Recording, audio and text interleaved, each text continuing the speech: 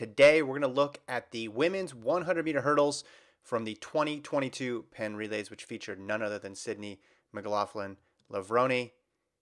This race, obviously an off distance for Sydney, but anytime she has the opportunity to race in front of a packed house at Franklin Field, we're going to take notice. And a lot of people are probably wondering why run the high hurdles. She's so successful in the low hurdles. She does some 400s as well. But what is it about the high hurdles that's able to get her ready to beat the best in the world and be the best in the world in the 400-meter hurdles? Well, this isn't a thing that she's done throughout her entire career. We're going to pause for a moment before this race gets started. Let's go back and look really at when she started running the high hurdles, which was 2021.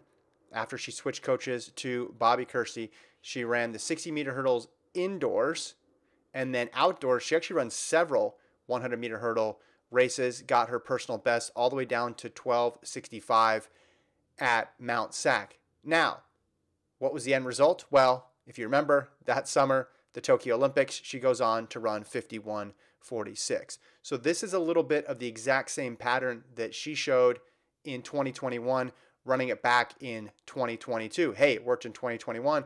Why not try it again? With the benefit of hindsight, we obviously know this worked fabulously well. Let's check out this race. She comes in as the heavy favorite despite not being an experienced high hurdler.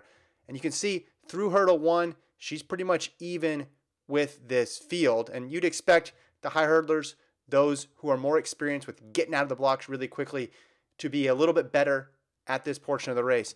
But as this goes on, Sydney now is inching ahead.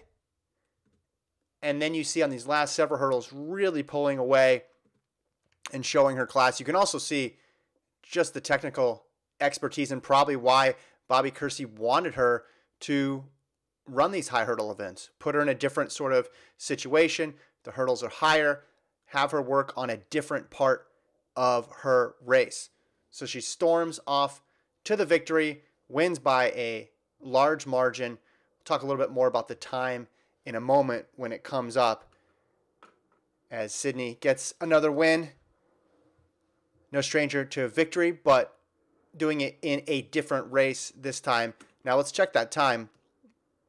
Let's go over now to 2022.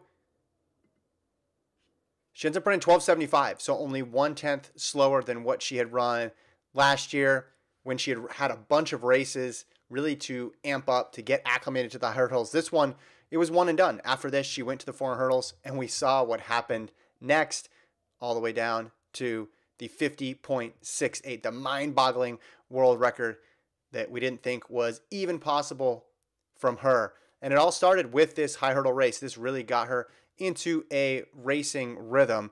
Let's go back. Let's take a look at it one more time. This from that head-on view, which is so fun to watch with these hurdle races. You can see just how smooth and composed McLaughlin-Levrone is as she takes the win in 12.75 seconds. This year's Penn Relays will once again be live on FloTrack at the end of April. Be sure to tune in for all sorts of coverage, professional fields, collegiate fields, high school fields, Championship of America, and they'll be handing out those wheels once again. We'll talk to you next time.